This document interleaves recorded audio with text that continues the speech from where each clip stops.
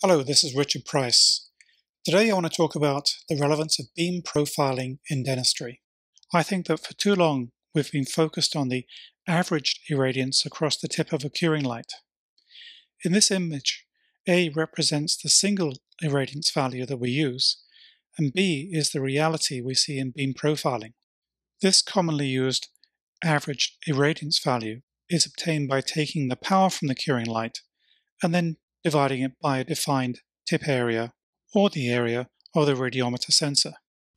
But this only gives us a single average irradiance value and gives us no idea of the distribution of the light across the light tip.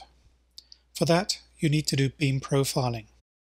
Here you can see 12 curing lights with their light output superimposed over a molar tooth. As you can see, they're all quite different. Ideally, the light output should be uniform, such as in this image, but often we see outputs looking like this, where the light is obviously not very uniform.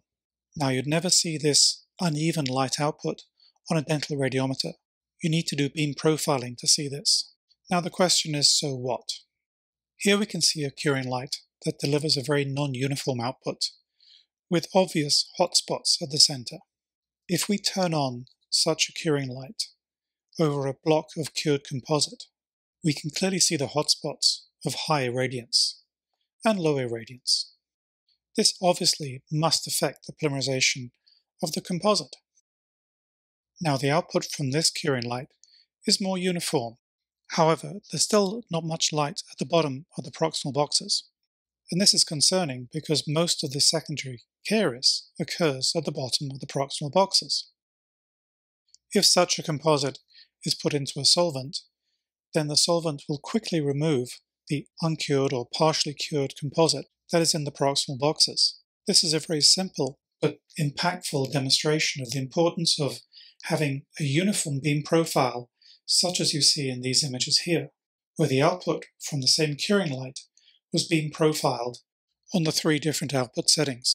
As you can see, there's no difference in the uniformity, only the irradiance increases. I've been using beam profiling since 2010. If you have any questions about beam profiling, please do not hesitate to contact me and I'll be happy to help. Thank you for listening.